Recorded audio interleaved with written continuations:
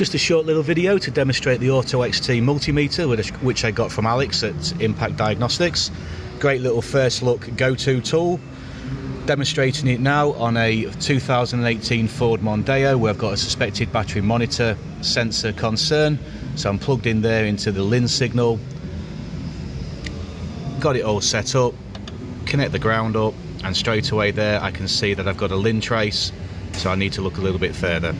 But yep, great little tool. Also a voltmeter and a resistance tester with built-in backlight and a built-in torch. Brilliant little piece of kit.